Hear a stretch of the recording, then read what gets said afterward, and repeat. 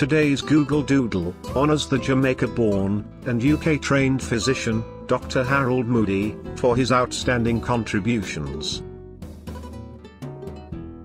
Dr. Moody was a racial equality campaigner and founder of the UK's first civil rights movement. On September 1, 1904, he arrived in the UK from Jamaica.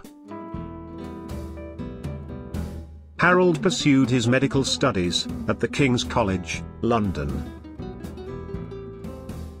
Besides pursuing his career, Dr. Harold Moody also dedicated his life to combat racial injustice across the United Kingdom. As a young student of medicine, Harold had to struggle a lot, owing to his Jamaican ethnicity. However, he successfully converted every obstacle into an opportunity for himself and for people of color. He led an extraordinary life that was devoted to the upliftment of the oppressed in the United Kingdom during those times. He was denied multiple opportunities owing to his race.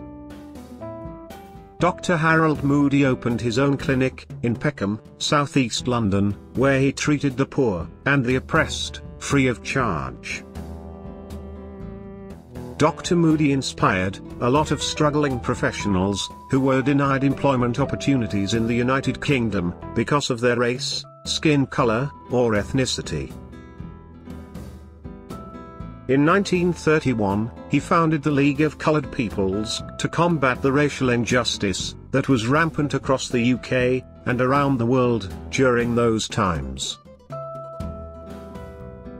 Let us take this opportunity to commemorate the life of Dr. Harold Moody.